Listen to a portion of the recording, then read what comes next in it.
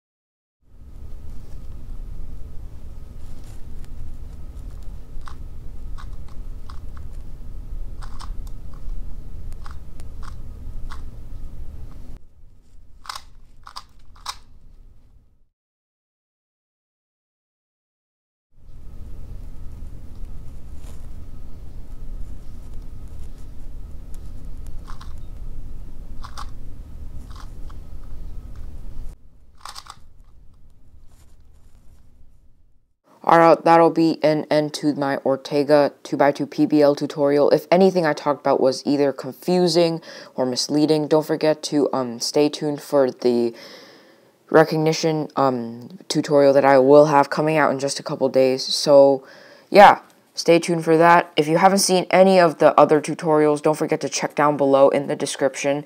I will put those videos there, and don't forget to check those out. Yeah, so thanks for watching, and I'll see you in the next one.